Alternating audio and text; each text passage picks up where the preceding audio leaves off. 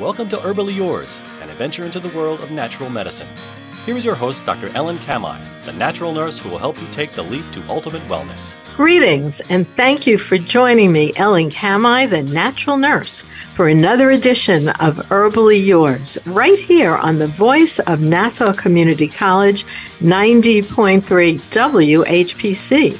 You can listen live on air or online at iHeart Radio, Odyssey, TuneIn app, smart speakers, nccradio.org, or on our own WHPC app. Download it today and you can listen to all of our shows.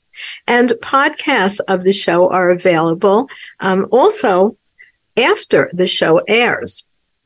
So today our guest is Dr. Sharon Martin. She is an MD and PhD who graduated from Johns Hopkins School of Medicine and is a board-certified physician in internal medicine with a doctorate in physiology.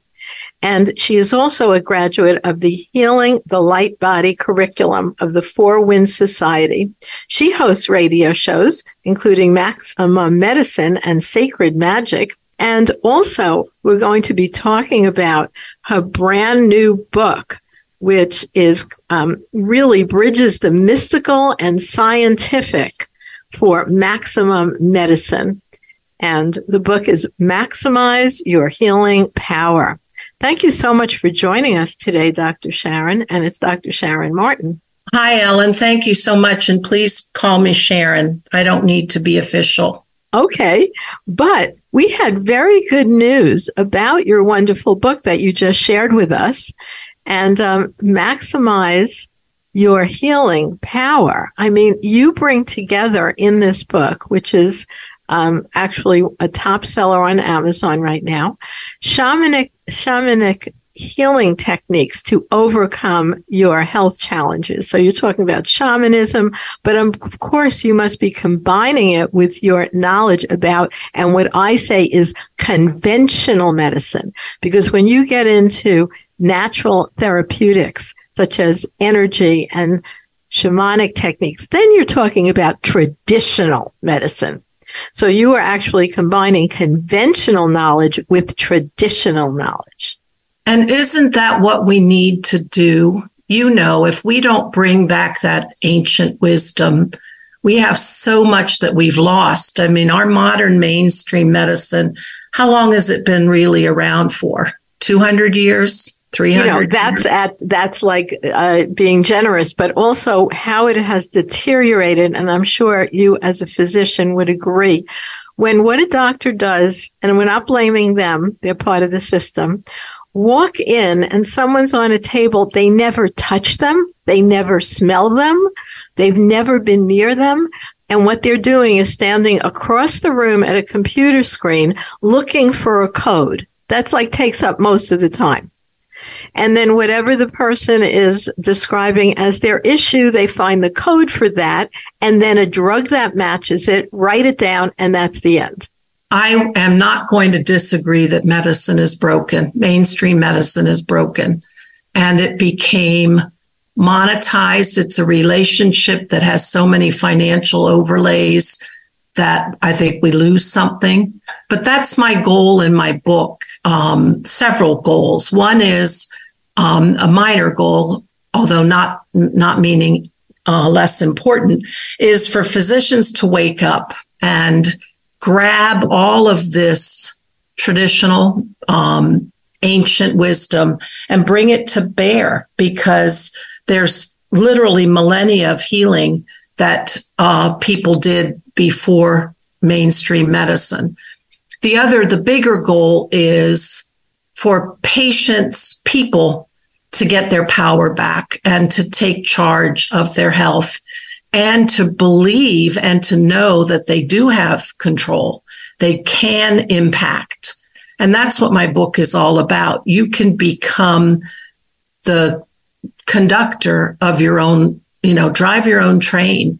And there are many things that mainstream medicine does, and they do well, but it's also missing a whole bunch. And I think if we pull them together, we're going to find incredible power and efficacy. So that's what I'm all about. And that can definitely be done because I worked years ago with a doctor who was the head of surgery at Huntington Hospital. Uh-huh. And I was giving a lecture on really fluorescent lights, in fact, and how deleterious they are for a normal biological flow of many body systems. And because of that, he intervened in the construction that was going on in the new surgical unit and used healing lights instead. And it didn't cost any more. Wonderful. So these things can definitely be, recognized and used together. And I think one thing, and not just for doctors, but for all healthcare providers, nurses, physical therapists, speech therapists, all the staff, just changing your perception to help a person see the possibilities that exist outside of what appears to be the only way that's happening is I'm sick, things are going downhill, it's going to turn bad. But if all of us as healers in our own rights hold a different perception and hold a different outcome, that alone, and even the way you talk to a patient, that alone can change how it goes down. So I've written several things about that in my book. The list in the table of contents, just reading it is beautiful. You talk about bring back the mystical. Layer upon layer, the power builds, the Chicana and the medicine wheels. What are medicine wheels? In the shamanic training that I did, which was a Peruvian based energy medicine, we learned about the medicine wheel. The Native Americans in the Southwest United States have these, where it's a clockwise circle going through the directions, the cardinal directions, south, west, north, and east. And that view to me, that imagery and symbolism of going in a spiral, I saw a lot of patients' journeys as being in a spiral, to tackle a problem, to try to bring change about, and then to learn to live with the new outcome.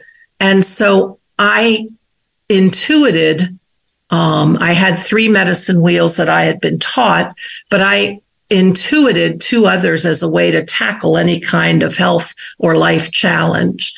And when you feel yourself in that symbolism and you see that you are going on a journey and that you're not the same, even when you come back to what was the quote starting point, you are different. And those shifts can help you see the mythic journey that you're on and give you a little hope that it's not all about the literal world you might see in front of you. Yes, maybe you're getting medicines, maybe you have to go in for surgery, maybe you have to get some chemo, but there are more things that you can do. And that includes how you think about it, how you connect to the higher forces in the universe, and that includes your spirituality. And that can bring you a lot of power and help shift the outcome. So what about, you're talking about some serious illnesses there, because if somebody's getting chemo, we're talking about a very serious situation. But way before that, like one of the things I love to point out is that we can also often prevent these kind of things by being more in tune as we move forward. And we can use a lot of things such as ritual in our daily life to just make things, more fun as well as have better overall health. Yes, I like that. I picked those examples because I was saying if you're stuck already in mainstream medicine, don't despair. There are still possibilities outside that ribbon, that current that you're floating in. But absolutely, when you connect, and the big thing I think that I learned from shamanism and the other esoteric trainings that I did is when you connect to something bigger than yourself, whether you call it your soul, your higher self, God, angels, nature spirits, anything you want to connect with, you're tapping into a universal field of information, the divine matrix, the Akashic field, whatever you want to call it, that field of consciousness. And if you can do that day to day, you bring power to bear on your life. And I think you're absolutely right. Ritual helps you connect to that, and that can make a big difference. And you're again right in, wouldn't it be nice if we could get people before the horse runs out of the barn? Well, yes. So that would mean discussing these kinds of things, such as our connection to the energy that's all around us. I mean, to me, I taught my kids that, when they were born. Like I said, they're in their 50s, because it was just part of everyday experience rather than being something that would be considered weird. Right. That'd be so wonderful. But what, unfortunately, we're bombarded by the stuff that's in the media right now. And so we're taught to believe that we have only these things that are brought up on the news, when you're right. If we can get back out in nature, connect to this field all around us, see the power that exists when you tap into your spiritual side, your life does become more full and easier to prevent things from happening. So why is incorporating something that might be considered mystical and spiritual important if you want to shift away from something that you find challenging? Well, as I said, the way the system of mainstream medicine is today, it's broken. We do need to incorporate that. We have a lot to overcome in the system, and this would be a depressing topic if we kept going on it. But, if it's not government regulated, if it's not something that can be charged for, ticked on a box, the system is broken. But for an individual provider from all levels, from the nursing assistant to the nurse practitioner, if you can shift how you talk to a person, if you can shift your awareness to include this, you can impact greatly. I remember the first time I decided, I thought it took a lot of courage to talk about this stuff that is, quote, woo-woo to a patient. I thought, they're going to laugh me out of here. Are they going to? That's the other thing, the fear of being sued.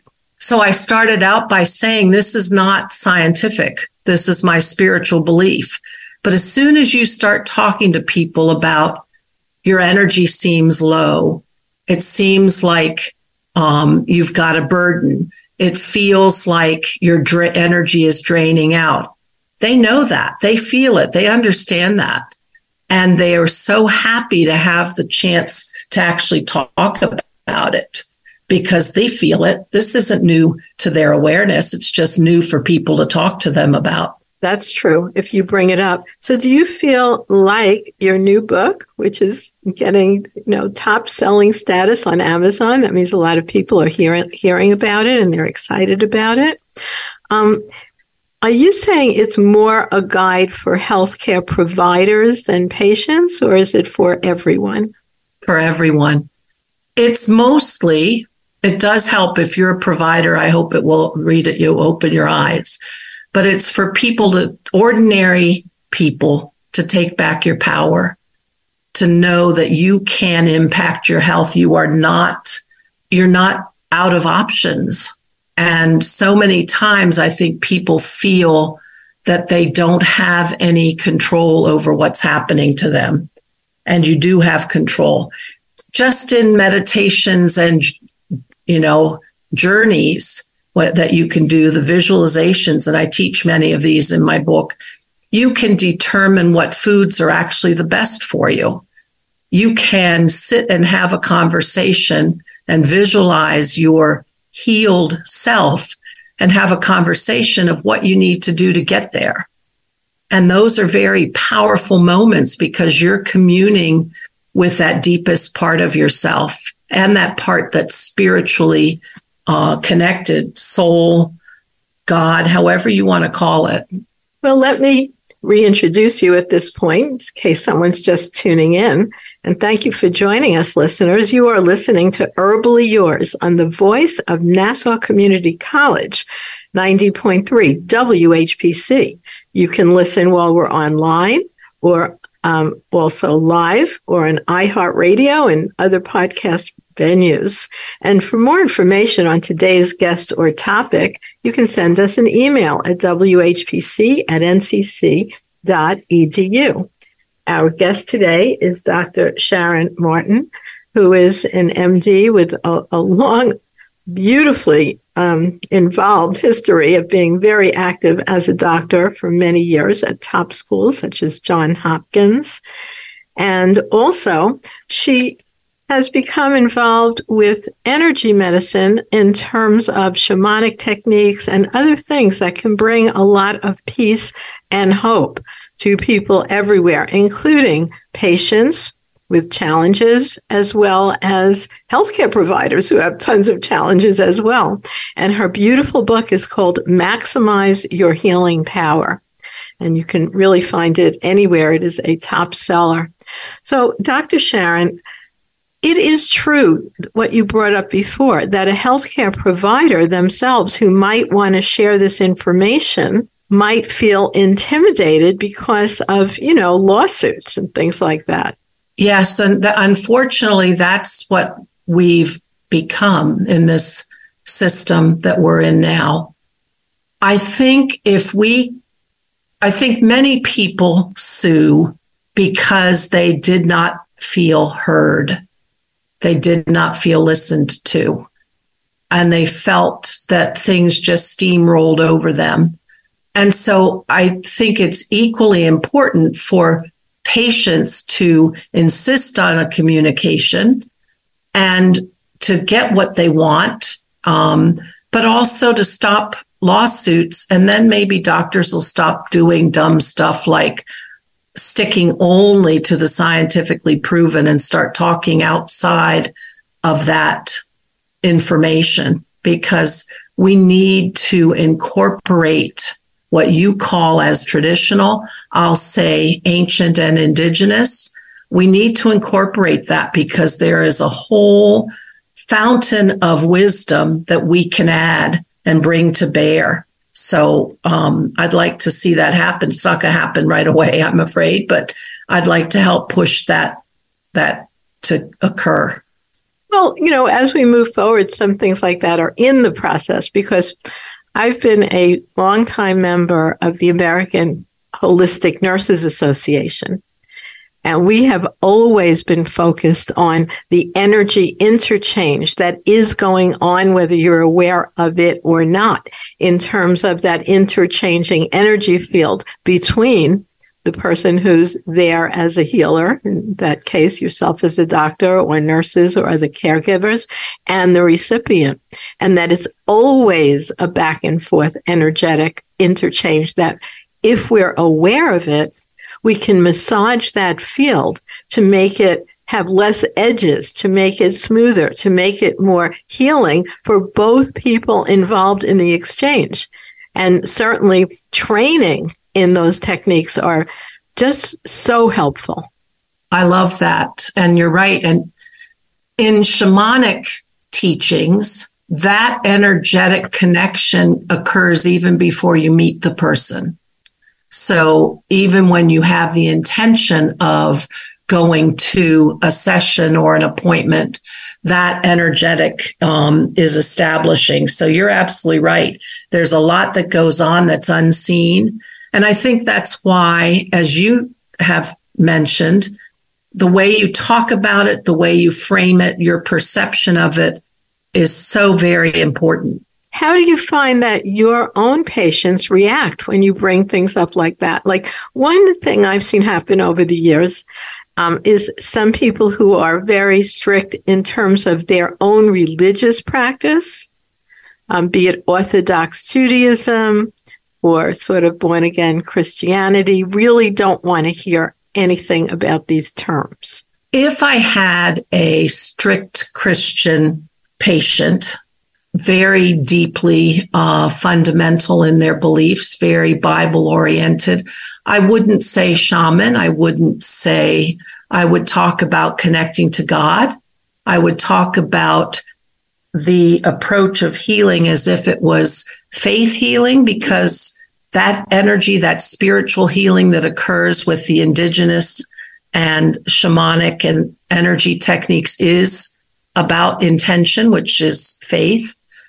And so I would change my language, but that doesn't stop, in my experience, that has not stopped them from feeling it and knowing the truth of it. That's true. That's really wonderful. Like meeting someone where they're at. That's really, really the way to go. I think something that's occurred in modern times, even in terms of meditation, because that word meditation often has that, mystical tinge, and some people don't want to hear that. But then when they talk about mindfulness, that has opened the door because it seems more secular. Or prayer. Right. Like, and I might start my conversation by saying, are you a religious person? And they'll kind of, maybe give me not really. I said, are you spiritual? Oh, yes. And then I'll say, do you believe in God, or is there do you have a guardian angel? Who do you talk to in times of need? And they'll say, well, I have angels. So then I can say, all right, so when you sit quietly and you talk with your angels, this is what I want you to do. So you can make the components have names that the person understands, but the process is still the same. Well, you do discuss in your book the fact that all societies around the world, and obviously you've studied like the Peruvian path, but I'm sure you see that same thing mirrored regardless of which path you're investigating.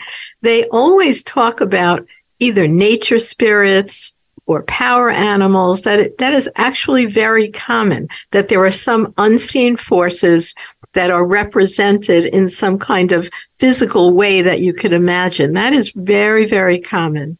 Yes, and that's what, if we can, you and I and other health givers can encourage people to see, there are so many resources in the unseen world. There are currents of energy in the universe, some of which have intelligence, many of which we actually feel, and we may even connect to. Many people remember when they were a kid and they walked in the woods and they felt like they were talking to the trees or the fairies. Let them know that those energies are there to be communicated with.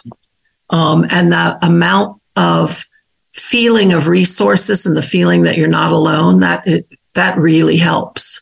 Well, I think it's so wonderful that someone like yourself, who's so highly regarded in mainstream medicine and conventional healing, which we do not want to throw away, because sometimes people get so involved in this kind of shamanic type aspect that they don't want to participate at all in any of the really life-saving techniques that are available with Western medicine. And that's also an imbalance.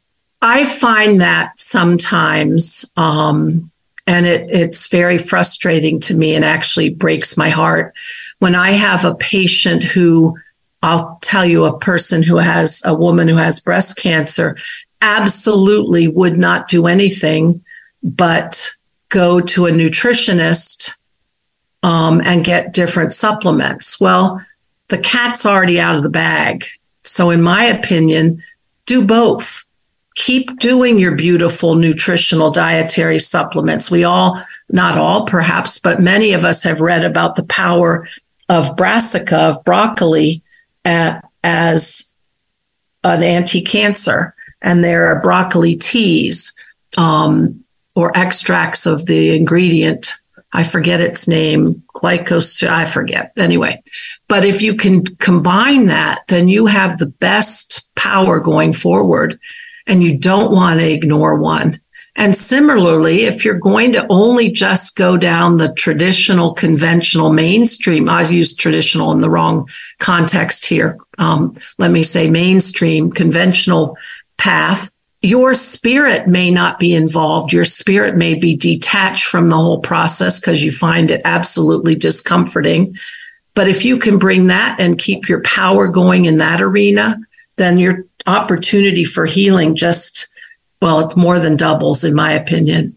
Yeah, I think so too. So, I mean, they're both here for a reason. Like if we think about it, they're all part of, if you believe in God, God's gifts. but it has gone to where it's all the way skewed to more of that Western medical concept, which is outside of what most doctors, why they became doctors to begin with, and has become, like you said, so overly commercialized and really focusing just on the billing potential of most therapeutic interventions. So that's an imbalance. And giving all of the wonderful advances that we can find in modern medicine up is also an imbalance. So, there's a path where all of the above, whatever works and whatever great for people, can be used together. I love that. That's the power that I see. And I talk about this in my book, Maximize Your Healing Power, about a Venn diagram where the sweet spot is when you bring mainstream in with shamanic and in with energy. And shamanic includes, I think, all of the herbal essences and essential oils, all of those things. So I'm not ignoring them. But you find that sweet spot of immense power when you bring it all together. So what about paying attention to being connected to nature and the earth? I don't think most people realize, and this is what I learned in studying shamanism, humans, and this sounds obvious, but when you feel into the energetics of it, humans do not exist without the earth.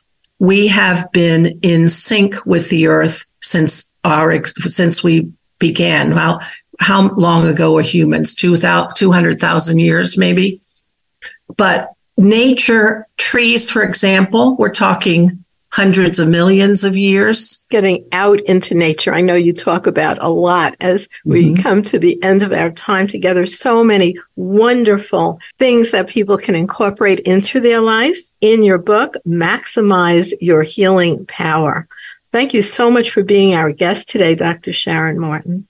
Thank you, Ellen. Thank you so much. And because of your listeners and the people who've already bought the book, keep that energy going. I think together, Ellen, with how you approach things and what you're teaching in your show and with my book and other things, we can heal the world. Thank you all for tuning into Herbally Yours, produced in the studios of 90.3 WHPC, Nassau Community College, Garden City, New York. For further information, email us at whpc@ncc.edu.